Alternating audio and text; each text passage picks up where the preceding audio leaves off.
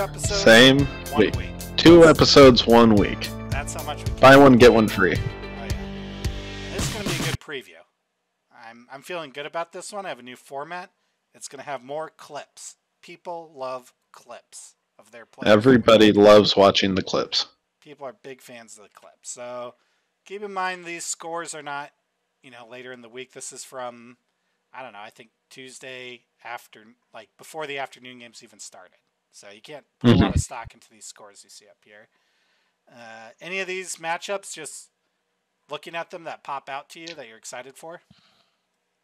I mean, I am excited for your matchup because I feel like that is 2 Titans. I mean, you're the current first place versus the previous first place. Yeah, time to see. Yeah, that's a big matchup. Always a big matchup. Just looking at Lucas, because it's Lucas who's just normal cursed versus Vince who's brisket cursed. Yeah, I agree. I keep waiting for Lucas to break out and start doing really well. So every week I'm watching his team to see what happens. I like that. So Chris Altina and I are kind of both up there in first. And you and I are both playing the Altina brothers. So I get Scott and get Gabe. So I am excited for that. But yeah, let's go through these teams here. First, me versus Scott. And I'm going to point out that little gold around my picture. That's the gold banner, which is what I'm looking at. Just barely. Nice. I don't want to lose it. So I need to win these games for Scott with that silver banner around him there. I'm nervous. I know it's a joke that I always vote against myself, but I really think I lose this week. I looked through, and what if you took... You were told never to bet against yourself again. I know, but then the numbers... I looked at the last 4 weeks, and would I have beaten him what's my record versus him in batting over the course of the first 4 weeks? 2-17-3 would be my record versus batting. His batting is just much better. So that's scary. And then we've been asking over and over again this year, Scott's pitching for real? And I think it's for real enough. I don't have a lot of pitching this week. For whatever reason, all my guys are starting late, and I don't know if I'll be able to use all my subs. I'm nervous. I think I could lose this 2-8. I'm hoping to come away with a loss with 4 wins somehow. So I don't. Is that your official bet prediction? Yeah, I'm Scott going with losing. Yeah. Oh well, I'm going with you. I never bet against the Lanky Bird strategy. I'm gonna try. I'm gonna try to manage my way out of this, but I've looked at his innings pitched, and he has a lot. He's no slouch on it. I don't think I can sneak a bunch of wins and categories by doing that. So I'm going to have to get lucky on ERA and WHIP. I'm going to have to, I don't know. We'll see. So something I'm doing a little different on these is I picked a key player for both teams. I need Jose Ramirez to do something. He's only got 3 home runs on the year. He hasn't been stealing a lot. He's pretty much the de facto 101.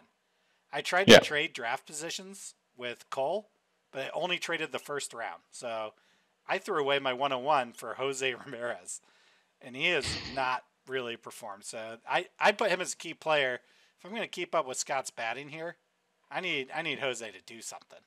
He's got to get his head in the game. He has a bad average. He hasn't gotten a lot of runs. His home runs are low. His stolen bases are low. He's looking chunkier in this picture that they took of him.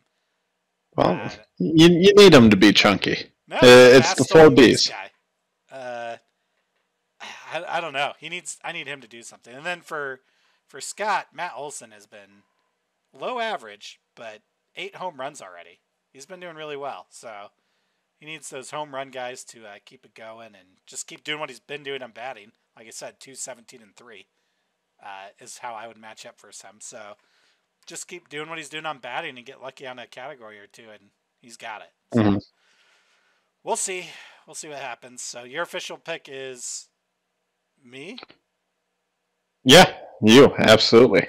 I think you're a madman, but I hope you're right. Huh? You thought I was a madman when you went 10-0.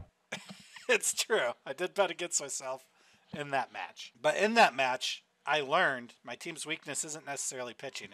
It's when a team can destroy me in batting. That's when I'm in trouble. And I do think Scott and Chris can both do that to me. So we'll see what happens. Our next matchup, Nick versus War Hero Cole. So I put that little thing right underneath their score, the scoreboard.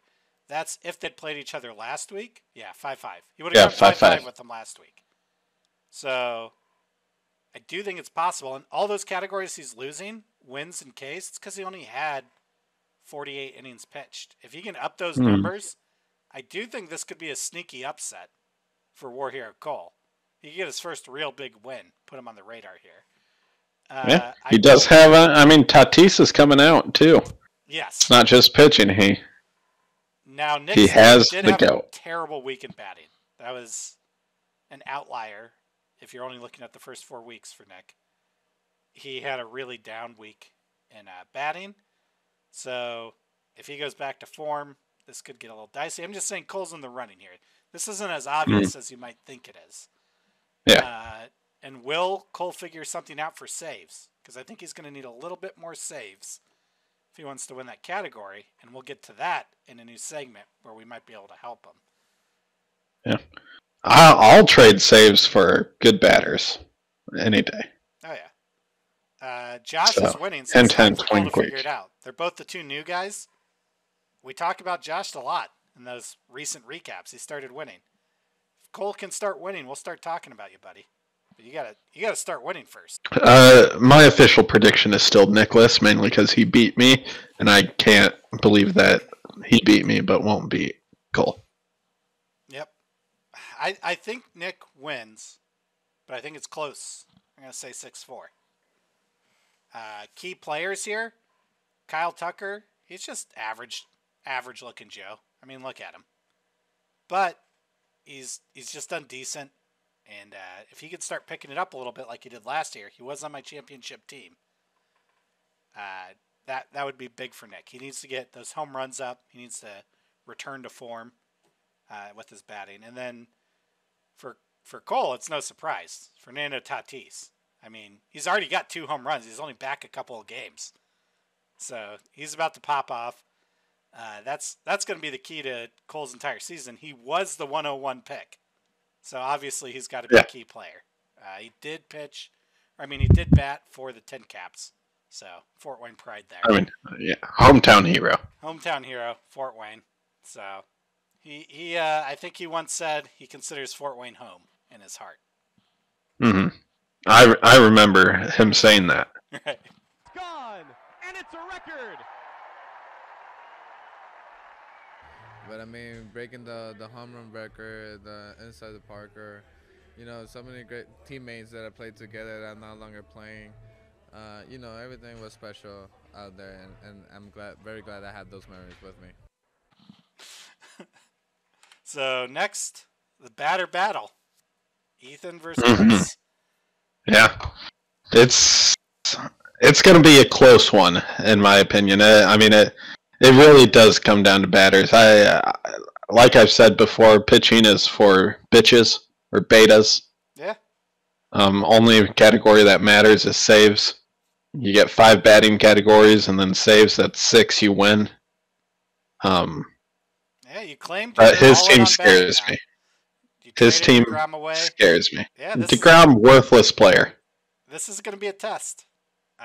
For sure, of batting. I will say that trade's backfired on me a bit. He's been underperforming by quite a bit. I now owe you a Bulfa, and he's not been doing what I want him to do. By him, you're talking Matt Chapman, correct? Yeah, absolutely, Matt Chapman. I will say, though, I don't know if it's necessarily backfired or just been a wash, because DeGrom got injured and pulled out of a game. So, yeah. I mean, elbow injury is never good. So it might just be a wash, honestly. So we'll see what happens, but still a long season, a lot of baseball to be played. I do want to mention when I traded DeGrom to Josh, I said, look, he gets hurt a lot, but he always bounces back. I don't know if he's bouncing back here. So I feel kind of bad. So Chris has had over 60 innings pitched every week. And I do think that's a separation because you've only had over 45 innings pitched once so far this year. Yeah. So I do think this is the batter battle, but all those pitching categories still count. And I think he could sweep wins and strikeouts, maybe saves. Saves might be important, which is why for Chris, his key player, random dude, Jose Alvarado. I'm going to say this name wrong. Jose Alvarado. He's gotten 5 saves. Just a random dude in the Phillies. They use a committee, but this guy's kind of emerging, and that could be something that really puts him over the top this week if he can get some saves. Maybe also, Chris, listen to our segment at the end. It could help you out. And then for you, key player, Polar Bear. I mean, if you're going to win batting, you gotta have the Polar Bear. Absolutely. So. I mean, you can see right there, 11 home runs already this season, 28 RBIs, 22 he's so runs. good. I mean, he's killing it. I was shocked to see you take him in the second round in the middle. I thought for sure you would take Jazz and Pete would get back to me. Not at all. And I love seeing it. I'm a big Mets fan. Love the Polar Bear. He's a big, strong guy. I totally understand because I'm a big guy. I'm a big, strong guy, and just kind of jumped on me, and I thought that was kind of cheap going from behind. I mean that's if you want to hold me back, if you want to restrain me, go at me like a man.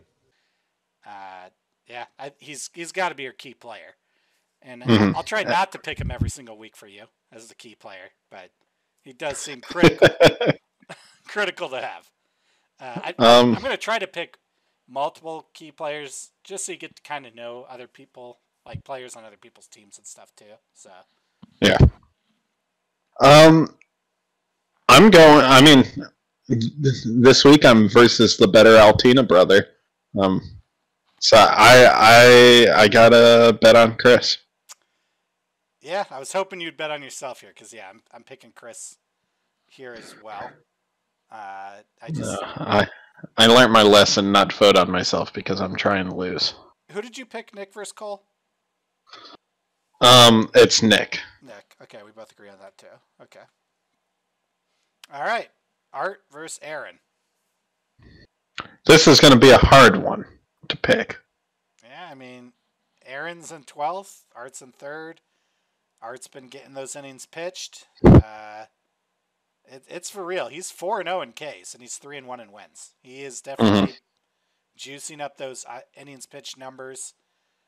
Aaron has been below average in innings pitched 4 weeks in a row, although, spoiler, I've talked to Aaron, and he says he's using all of his subs on pitchers this week. He's going to turn this thing around. If he really is doing that, he could buy himself some wins and clinch it. Saves. So yeah, Art is one of the people that has punted the save category. So he could get a sweep here in pitching. But Art had 14 home runs last week, so that's scary to go against. Key players. I doubted this man, so I'm going to apologize. Spencer Strider. He has lived up to the hype so far. I thought he was very overpriced. I wasn't sure I believed. He is 4-0 after 4 weeks, so win on every single start. He has a good ERA. He has good strikeouts. Mustache still looks good. Spencer Strider's killing it. I will say, and correct me if I'm wrong, but Art was one of the teams you respected the least right after the draft. And he's been proving you wrong consistently. He had a lot of players I did not like. And Spencer Strider was one of them, who I thought was overhyped. And it is working out. He's in third place. He's doing well. Spencer Strider's doing well. So, key player. First pitcher we've mentioned. We did have a relief pitcher in the last one, but first starting pitcher. For Cole, man, Trey Turner has looked trash. I don't know if you remember last year, Trey Turner was Yeah. like in contention for the 101. He was a hot commodity. He still went in the first round this year a lot. So only 2 home runs. I felt bad about Ramirez. Seeing Trey Turner's numbers made me feel a lot better. So Trey Turner, not looking great. I also offered a big trade for Trey Turner. I offered Emmanuel Clase, who's gotten over 10 saves already this year, plus a win. So I'm actually relieved that Aaron did not take that trade. But yeah, Trey Turner's got to pick it up. So that's a key player. He needs to get lucky in one of these batting categories, even if he pulls off a sweep in the pitching. Pitches. So, Yeah. I think we're both picking Art. Man, close decision, but yeah, I'm going to have to go with Art. I see the path for Aaron. I just don't see it as the most likely path. You know what I mean? Like, Yeah. I see the potential for it, but I'm still picking Art. I'm trying to beat you in picks. So I got to go Art with this one. Yeah. It's Art all the way. All right. Brisket Curse versus the Just Cursed. Vince Lucas. 2 teams in there. One of them's got to win. Yeah, this is maybe my match to watch for the week. Yeah. Oh, yeah. Both teams are struggling with pitching. We'll see who steps it up this week. One of them needs to. I do think Vince has a better batting team. I think Lucas is ready to start winning, though. He has the Brisket Curse on his side. I think he has something to prove. We've been shitting on him a little too much, and he's getting a little boil in his blood. If Lucas had played Vince last week, he would have won 8-2. Mm-hmm. Now, they might have both played things differently had they been playing each other, but I'm just saying, like, Lucas is in 11th and Vince is in 6th. It's not a for sure blowout like you might think it is. Like, I do think Lucas can win this game. I would love to see Vince, like on Friday, have a brisket party and then completely turn this around. Come back for a strong win. Yeah. That's what's hard to bet on with Vince, because you never know when that brisket party is going to happen, and he'll break the curse. He could just snap the curse just like that. So we'll see. Vince had an off week in batting last week, even though I do think his batting overall has been better. We kind of talked about Lucas, though. I think he does have 4 really great batters that have just not really performed a bunch yet. So this one's really hard to call. I think this is the hardest match to call of the week for sure. Mm-hmm. I think it's going to come down to their pitchers. Sandy Alcantara, so dominant all last year. I don't know if you remember. He had so many games where he played all 9 innings and just lit it up, and he is terrible so far this year. 1-2 with a 5 ERA. And Lance Lynn, 0-4 with a 7 ERA so far this year. I know Lucas the White Sox. He loved Lance Lynn. Lance Lynn was his must-have player this year.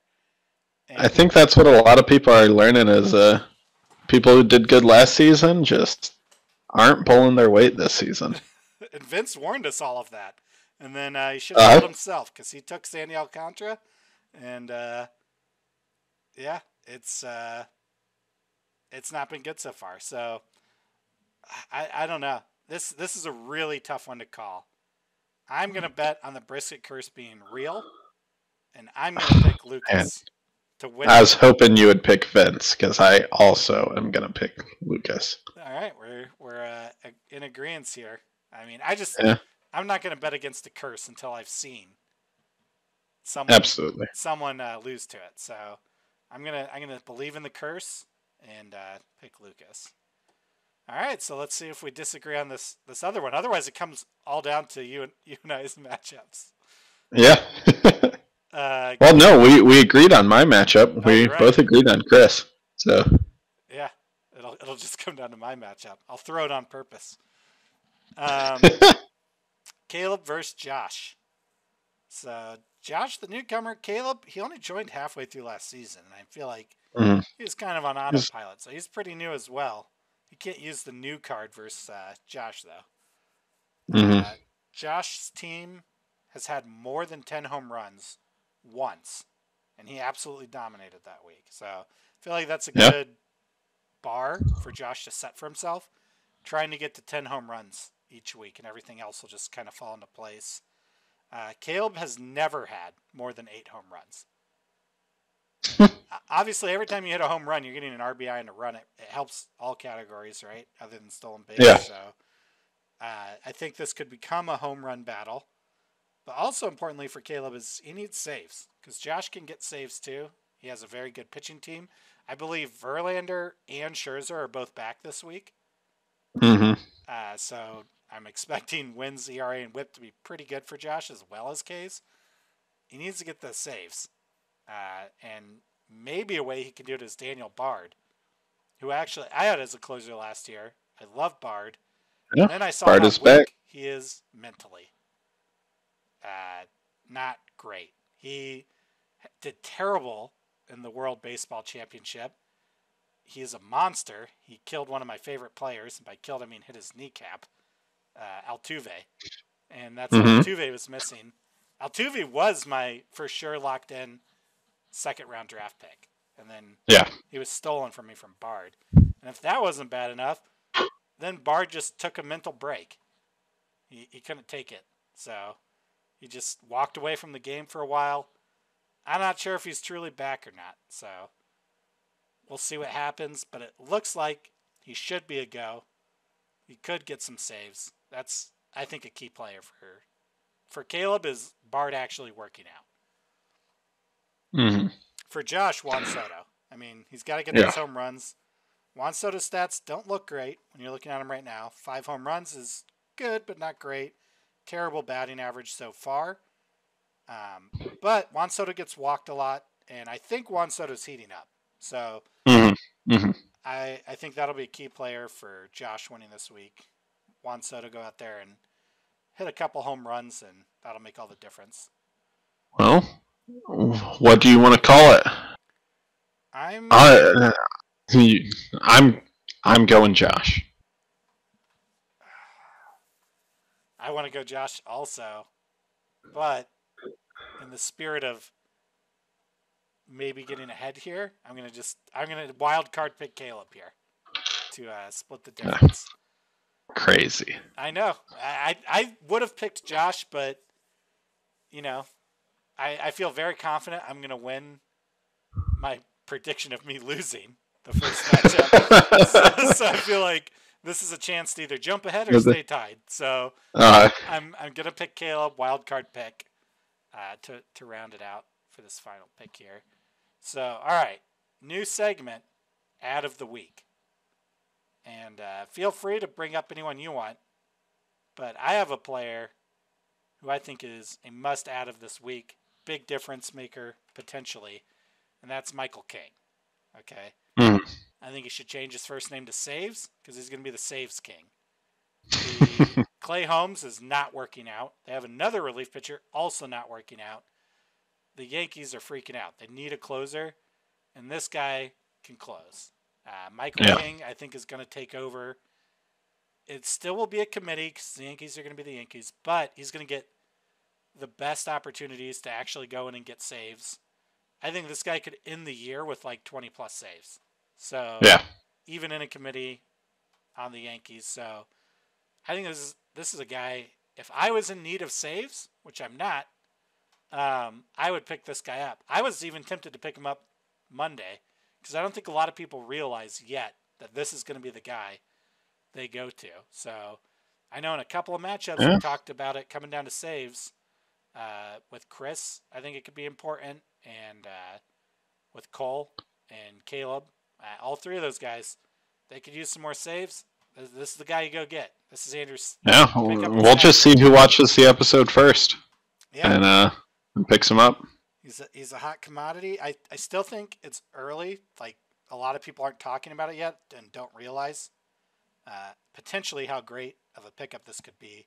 He only has 1,300 ads in the last, I think this is showing the last week for that. So, but he will be getting picked up by everyone once he goes out there and starts getting saves. So if you wait. I will say his name sounds a lot like Michael Caine, and I respect that. Did you know, fun fact, Michael Caine is the only impression I can do? Well, now I got to hear it. I didn't know that. All right, let me get into it. All right, you ready? And this is not a recording. This is. I'm ready. All right. I want to be pleasantly surprised.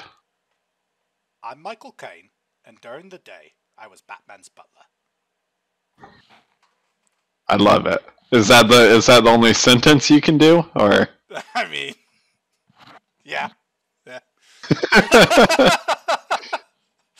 Well, I mean, you got to practice something, I guess. Yeah, it's good building. That's the only impression I do. I don't do any other celebrities, just Michael Caine. So, yeah. All right, that's All right. the end of this episode, our second episode. So, Everybody have a good week. people love content. All right, I'll see you. Yep.